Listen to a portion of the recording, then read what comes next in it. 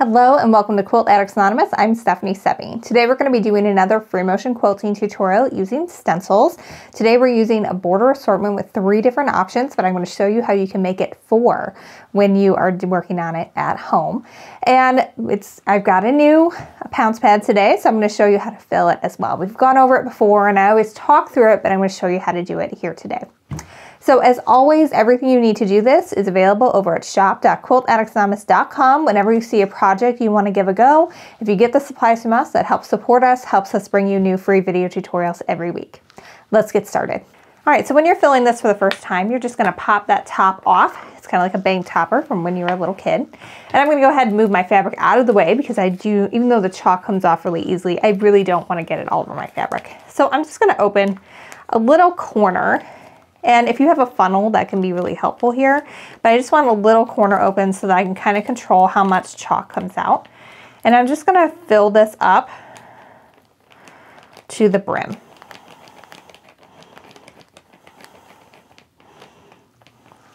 All right, that's pretty good. Got a little bit of chalk in different places. Okay, so I'm going to kind of sweep that into the center, and then I'm going to place this topper back over like that. Now I'm going to bang this with my plastic applicator on the bottom 50 times, like you're mad at somebody, like you are serious, you're taking out your aggression here. So 50 times against a hard surface.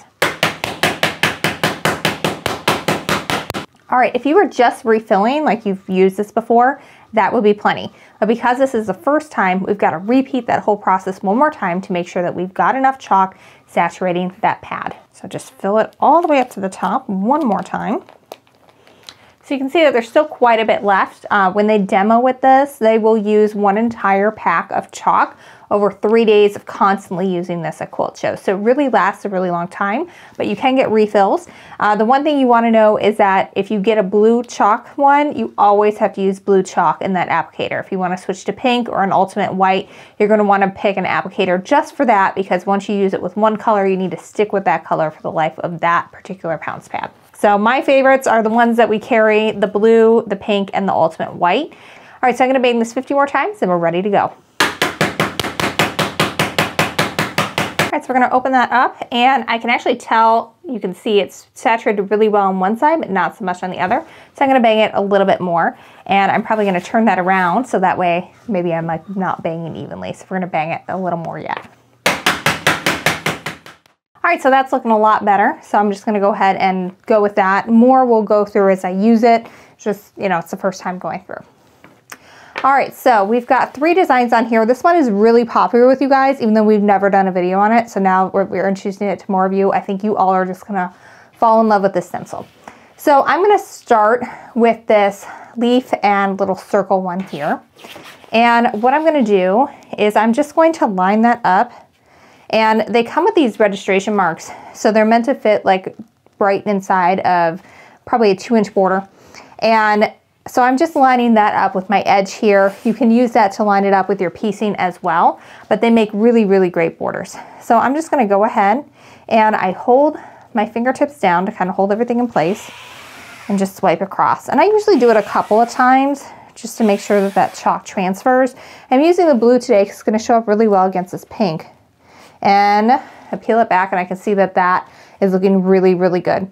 You can also use those transfer marks to line that up so I can see where the plus was here, and I can kind of pull that back, and then it would just continue on going in that direction there. So I can put that, and you can see how well it just picks up and goes on. So that's a really great way to do it with your border. When you're turning the border, what you can just do is you can just turn it like this. So you would just quilt right off the edge and then just turn it. And you could just follow along from there into this part and call it a day. So get creative with that, have some fun. There's some examples on the back too on how you can turn it. So lots of really great options there.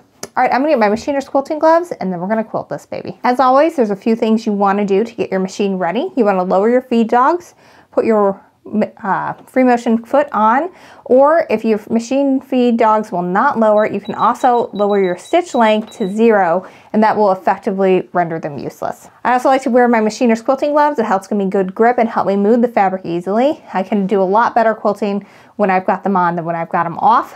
And also, I want to tell you, when I'm quilting for real, I quilt with my hands like this on the piece. This way, I'm going to quilt with one down here, so that way you guys can see what I'm doing on the side camera. So when you're doing it, you're going to quilt whatever is going to fit in between your hands when you've got them on your machine like this. So the first thing I always do is I bring my bobbin thread up to the top.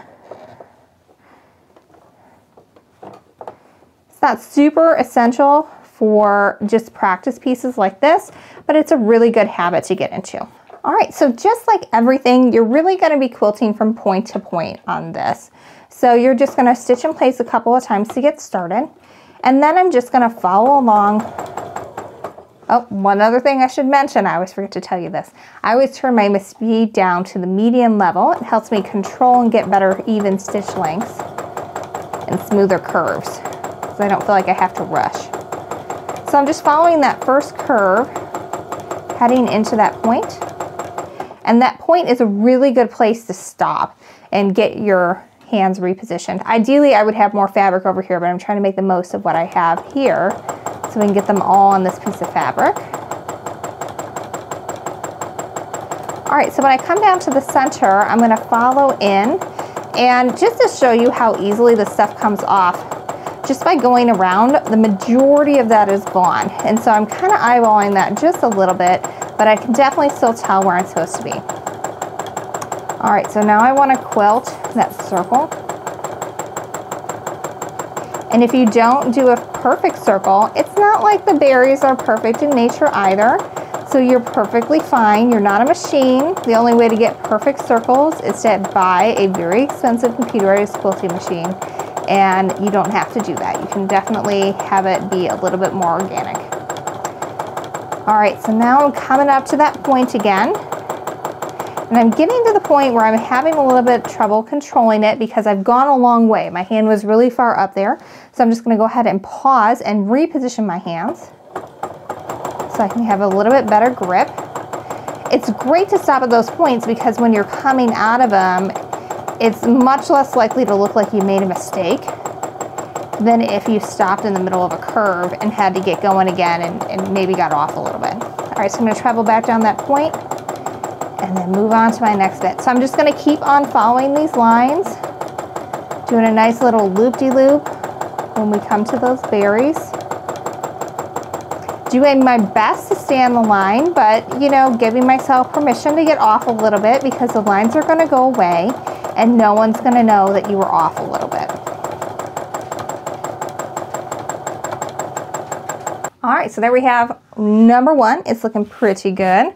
And this is how easy it is to wipe that chalk off. It is gone. You cannot tell where I made any mistakes. It is just looking good. So you can see it works. It goes in either direction. We've got leaves going in both ways. And you can't tell where I was off just a little bit because you know what? It's an organic leaf and you're not a machine and it's perfectly fine. But you get a nice consistent border that's going to fit really nicely in what you're planning. All right, let's move on to the next one, which is a little feather. All right, so same deal. I am just going to swipe across the center bit here, go a couple of times over it to make sure it transfers really well. And before I pull it off, I'm just gonna go ahead and peel it back and make sure it is looking good. It's always easier to reposition if you need a little bit extra if you haven't pulled the whole thing off.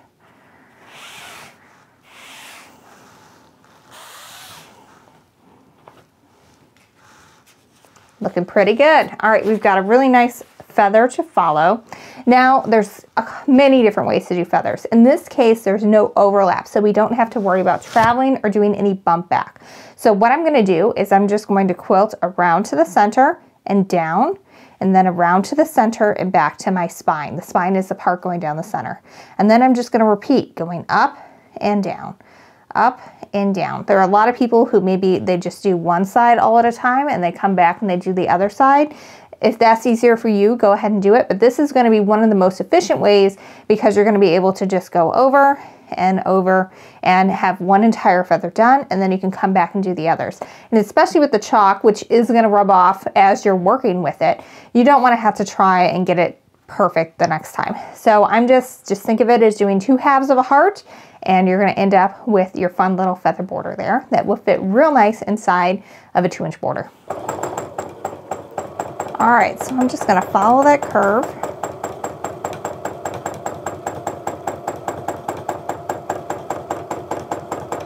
Come around to my center spine, all the way down to the bottom. And then I'm going to come around the outside again.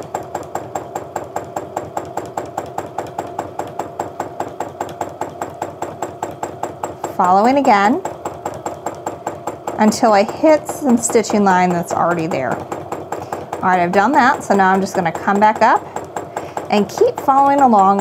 I find it's easier for me to do the outside of the feather first and then come back in. But it is going to be your personal preference, and you might have to do it a couple of ways first until you decide which way works best for you. All right, so I've hit back to that spine and start coming around. And the feather is such a challenging design to really get and do well. And if you've watched some of my other feather ones, you know that I tried many different ways and methods to do feathers on my own. And then the first time I tried to do a feather using one of these stencils, I did it dang near perfect the very first time. And I think the reason is because part of the challenge of feathers is, where do I go next? How do I get them evenly spaced so that they look nice and not like a hot mess where one side looks good and the other side looks like, you know, you had a few too many glasses of wine before you started. And this way you just have to follow some lines, and the lines go away. So if they're not perfect in the end, it's okay, nobody's gonna know. All right, I need to reposition my hands, so I'm coming back to that spine, and that's a good place to stop because, again, I've connected with something and I'm not trying to stop and make a nice smooth curve. I can just come out of it and continue on. All right, so I'm just gonna keep on going around like this until I finish quilting that section of border. All right, so this is what it looks like after you are done quilting. So I'm gonna go ahead and swipe that off. You can see how easily that chalk comes off, anything that's left over. And we are left with a feather border that looks pretty stinking good. And it looks like you can tell folks that you did it all yourself, or you can let them in on your secret that you used a stencil. Is it perfect? No. Are feathers perfect in nature? Absolutely not. Are any of your feathers ever going to be perfect unless you buy a computerized quilting machine? No, they're not. So you're totally fine there. Don't have to worry about it. All right, so we're going to do the last stencil, which is really cool. It's reversible. I mean, they're all reversible, but this one creates a cool secondary design. All right, so this is kind of a fun wave design that you could use in a 2-inch border. It fits real nicely in there. So I'm going to go ahead and transfer that. All right, that transferred pretty well. So now I can do something really cool because these are fully reversible. I can use those registration marks to line up everything. So I've got it nice and in line up top, or at the bottom there, and also here. And now I can also transfer on this side.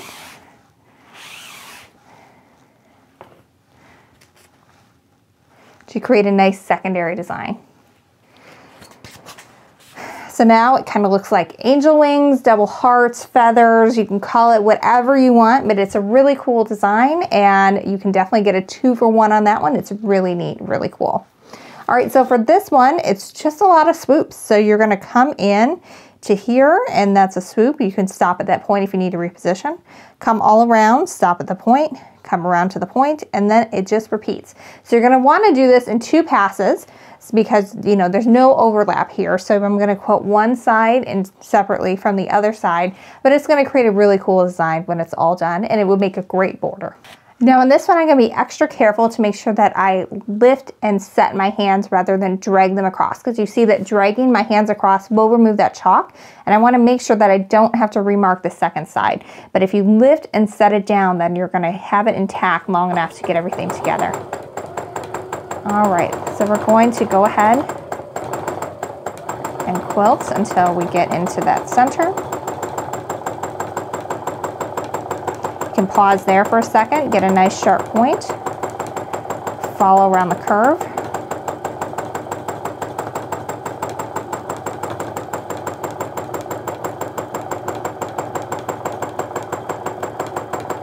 And then quilt back until you get to the point. Follow back around. And again, if you're not perfectly on, that's okay, as the lines are going to go away. I'm going to quilt into the point. All right, so now I'm going to pause. This is a really good time to reposition your hands. You've kind of gone back and forth a little bit there. And now I'm just going to pause and do it all again.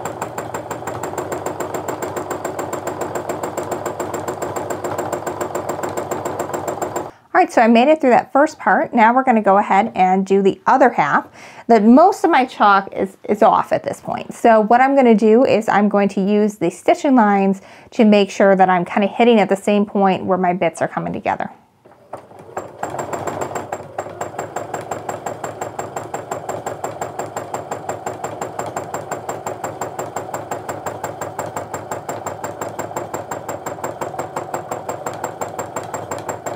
It's a little bit different going through it a second time, because even though I've already done this design, I'm doing it in the reverse at this point.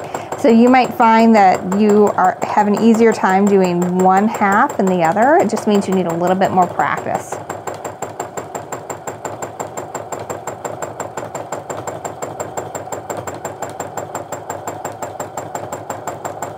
All right, so I'm coming into that center and I'm trying to come down to the point where my fabric line is even with the last one, because at this point the chalk is mostly off because I've quilted over that line. So that's what I'm using as my guide to try and keep it as even as possible.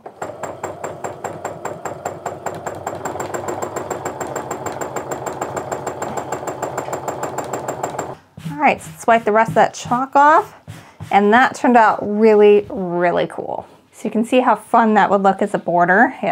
Ran out of bobbin thread there, but I mean, that's just really cute. So if you did it as a wave on its own or as a double to make it kind of a feathery heart thing, that would also be really cool. So these are, 3 to 4 border designs that you can easily do from the one stencil. It is really versatile. Like I said, it's one of our most popular ones, and so we decided to do a video to show more of you about it. People really like it, and it is really great for a lot of the things you're doing. We have done tons of videos on using stencils to develop free motion quilting. Of course, the idea is that you don't always have to use a stencil. Once you develop that muscle memory, you can adjust this to fit any size border you want. So once you feel like you have feathers down, you can do this in a 3, 4, 5, 6 inch border. But this is a good way to get yourself started, get yourself comfortable with it, and just learn that muscle memory, because especially with something like feathers or something really fancy like this, it just takes time to get your body used to making those movements. And I guarantee if you do this around an entire quilt in a 2 inch border, you will be able to do feathers by the time you are done with that freehand. Thanks so much for following along. As always, everything you need to make this is available at shop.quiltaddictsanonymous.com. We make it easy for you. Everything that is listed and used in this video tutorial is linked in the product description of the YouTube video. So if you're watching it there, that's an easy way to find it. Thanks so much for following along, and until next week, happy quilting.